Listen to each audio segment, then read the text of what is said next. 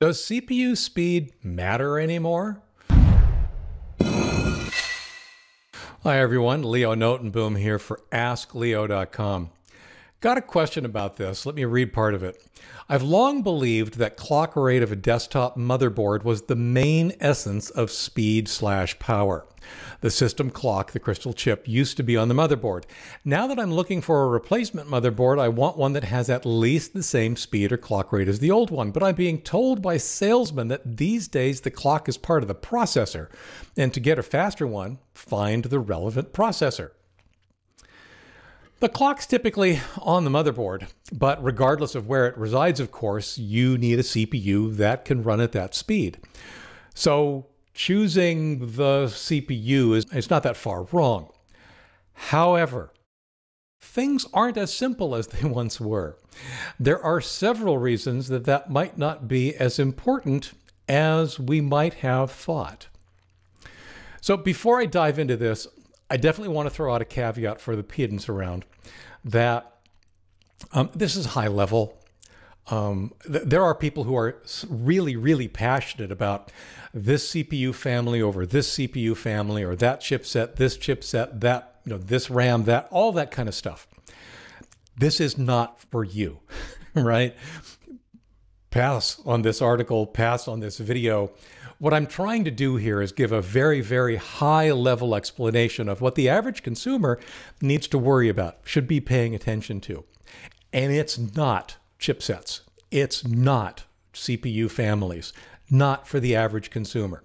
If you've got a special need, like you're a gamer or a video producer or something like that, you know that. You have other things to worry about. For the average consumer, that level of detail just isn't necessary. So, in the past, you're not far wrong. The issue was that, yeah, there was a CPU. It had a clock speed that was controlled by, as you said, a crystal on the motherboard. And it was a big deal. I remember back in the day going from 33 megahertz machine to a 66 or 333 to 666.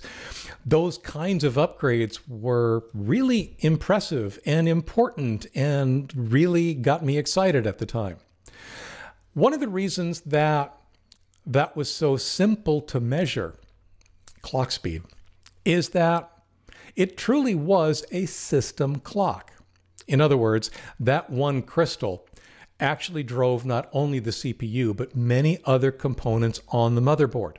So if you had a CPU or a clock speed of 33 megahertz and you upgraded to 66, then not only was your CPU faster, but so were many other things related to its operation, so many other components on the motherboard. These days, things are a little bit different. For one thing, clock speeds, at least from what I've seen, kind of sort of leveled off. On average, I'd say they're usually right around the 3.2 gigahertz range, but again, it's a wide range. The desktop that I'm staring at right now, for example, has a 3.5 gigahertz processor, whereas the askleo server is running a 2.5 gigahertz processor. It's not uncommon for processor speeds to be in those kind of ranges. That speed is important, don't get me wrong, but it's not quite as important as it used to be. A little bit of research lately has led me to understand that other components on the motherboard that used to be driven by that single clock in the past often now have their own clock. It's independent. It runs independently of whatever the CPU happens to be doing.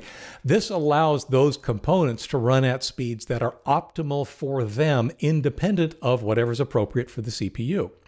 So getting a faster CPU doesn't necessarily mean that you've made other things on the motherboard any faster. It does mean that your CPU is faster. That can be a good thing, but it doesn't have that same global ramification that it used to. Now, CPU speed can be very important. One of the reasons this machine is as powerful as it is because when I chose it, I realized that what I would be doing involved video editing. Well, Video editing is a very CPU intensive process, which means that I would really benefit from getting the fastest CPU that my budget would allow. Hence, 3.5 megahertz. Now, the askleo server running at 2.5 gigahertz, it's not really doing as CPU an intensive job as my desktop is configured for.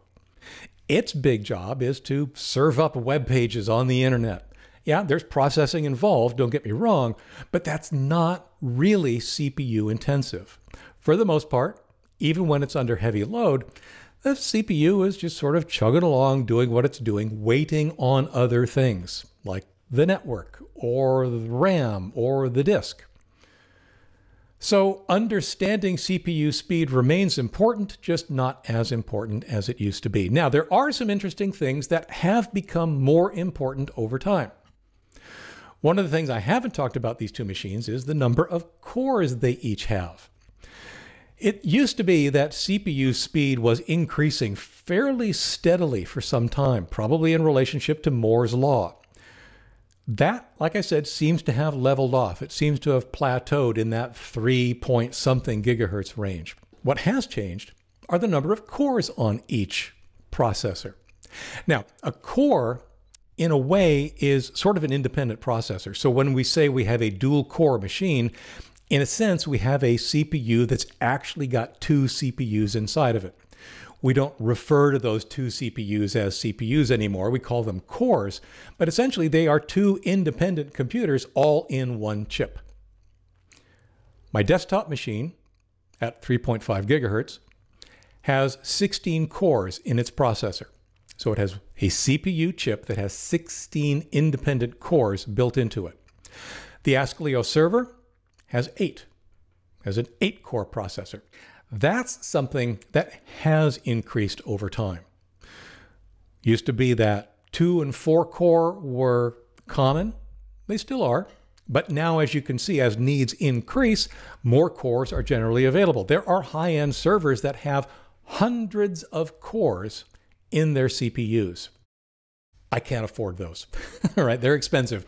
They're used usually in hosting situations.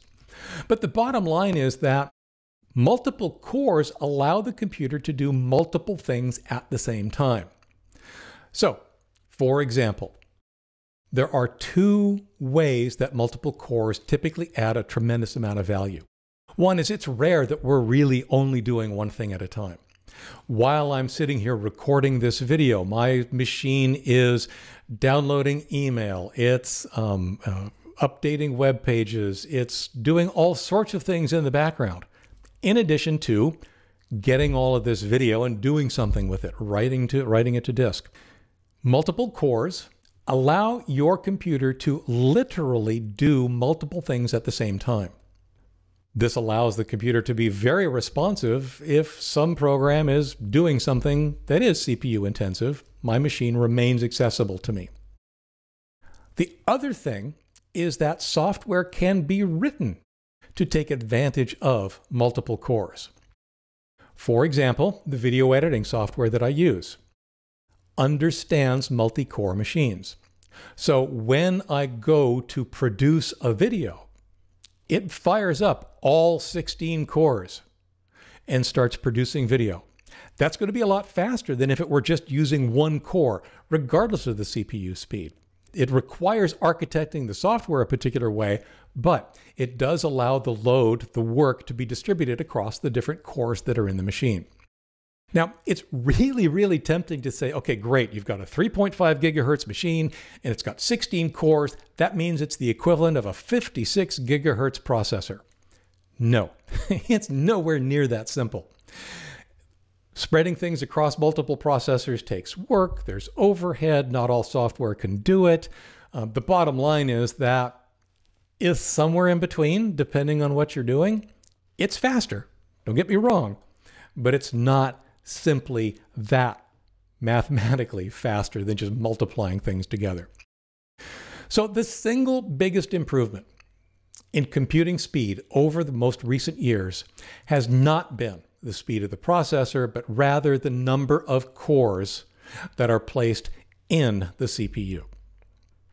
Now, there is something else that has nothing else to do with the CPU that I claim has actually become more important than the speed of the CPU itself, and that is your hard disk. What is one of the updates we often recommend for people to take to one of their older machines? Replace the old magnetic spinning disk hard disk with an SSD. That typically has dramatic and immediate impact on the perceived performance of the machine. The fact is, what a lot of us use our computers for are no longer really limited by the speed of the CPU.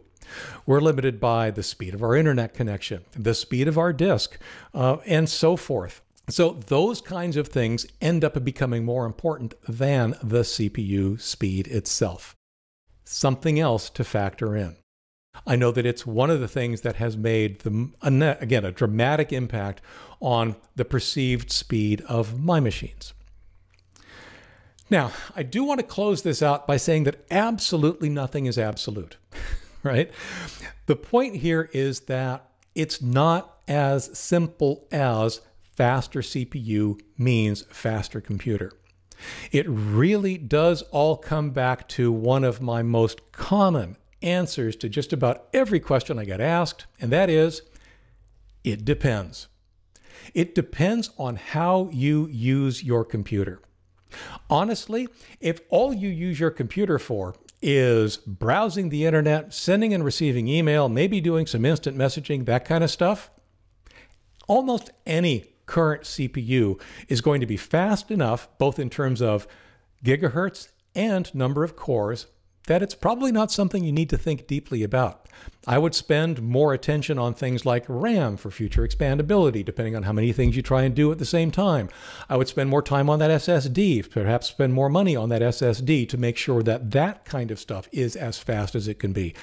I'd even advise spending a little bit more for your internet connection, because a lot of the perceived slowness you might be looking at is how fast your internet is able to deliver the bits to your machine. Doesn't matter how fast your machine is in any characteristic if your internet is slow. So understand how it is you use your machine and then try and map that onto what's going to be important for your machine when you lay it out. Bottom line for me is that I do not obsess about CPU speed anymore. I just don't.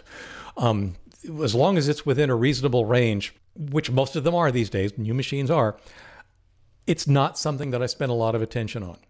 Now, again, if you're doing heavy video editing, like I do, or if you're a heavy gamer, as I used to be, then maybe CPU is more important to you.